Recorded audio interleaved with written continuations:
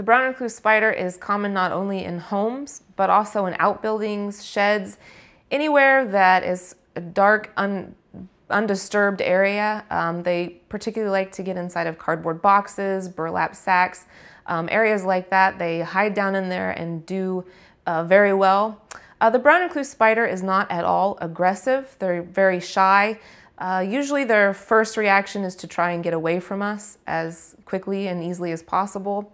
However, in some situations, maybe where you're moving materials around and you may accidentally crush a spider or they can't escape from you, that's when bites may tend to occur.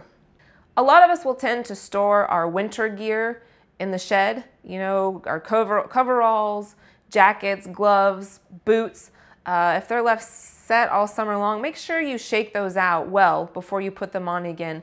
That's a great place for those spiders to crawl in and hide, and an opportunity to accidentally come into contact with the brown recluse spider.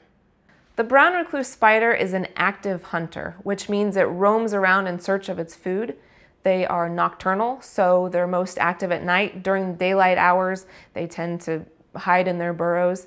Brown recluse spiders do not spin webs, so if you walk into one of those spider webs, you know that's for sure not created by the brown recluse spider. As you can see here, they are various shades of brown, from a very light creamy brown. Probably the most characteristic sign that we look for is the fiddle, which is how they also got their other common name, the fiddleback spider. And if you look at the cephalothorax, or the head region, you can see this darker violin shaping.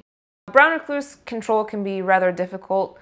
General use insecticides labeled for brown recluse spiders will work well if it's sprayed directly on the spiders or if they walk across a damp surface that has just been sprayed. If you're concerned that you may have brown recluse spiders in either your home or an outbuilding or any sort of dwelling, they make sticky traps that are available at any home and garden store.